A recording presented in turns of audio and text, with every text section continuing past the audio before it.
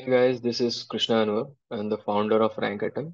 This video is going to be a quick demo of what we have built till now at RankAtom so that you can take this as a reference and start using it for your own purpose. So let's start with the settings first. You can add your own domain over here and your custom weak spots. Let's say for this demo's purpose, we go with YouTube as our weak spot. You can add it over here. And if you switch on the keyword golden ratio, it is going to consume one extra credit per keyword. Now let's do some keyword research. For keyword research, let's say we go with something really broad. Let's say SaaS growth is going to be our keyword, seed keyword that we are going to go with. Select whatever country that you're targeting and whatever language that you're going to go with for your targeting. Once you're done with that, click on find keywords. Now what this will do is it's going to start generating keywords from the search. Now once this is done, it will show you a check mark. Now click on this. It will show you what all keyword it has generated for you. You can select whatever keyword that you want to analyze one by one, or else you can follow my way. What I go with is select all and click analyze. By the way, it is going to show you how much credit it is going to consume. I'll click on analyze now.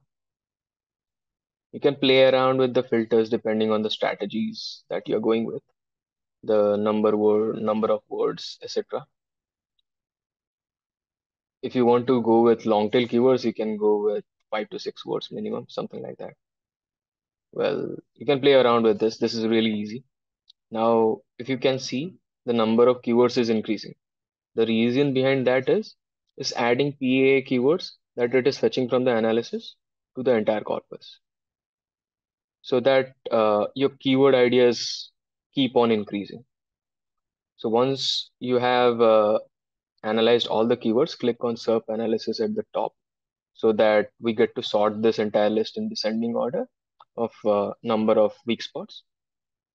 To check what all weak spot it has found, click on the breadcrumb and it is going to show you all the weak spots that are coming in. And over here, you can use this parameter for your Google ad purposes. And if you click on people also asked, it is going to give you what all results it has found. And it is adding these results to the entire corpus as well. You can also see if any ads are running. And once this is done, go to clusters, click on generate clusters. So what clustering does is it groups keywords based on search results. Right now it has found you clusters over here. So the reason behind clustering is if you are gonna target one keyword, most of the time you'll be targeting a small volume. Combining these keywords and mixing them in your content, it is gonna increase the volume that you're gonna target. And yeah, that's the entire thing about keyword research. Now let's jump into rank tracking. It is really simple.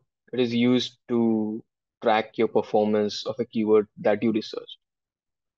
Let's say for this demo's purpose, we go with RankAtom or RankAtom. Let's say I'll go with daily. You can choose the language and country, again, depending on whatever strategy that you're going with, and click on track keywords. It is going to take some time and it is going to get the results. So it is going to crawl the top 10 pages on the search and it is going to give you the top 100 results. And it will tell you where you're standing.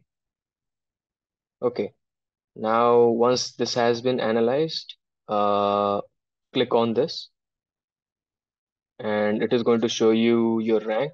You're ranking in the top 100 and it is also going to show you the top 100 results. So yeah, that's it.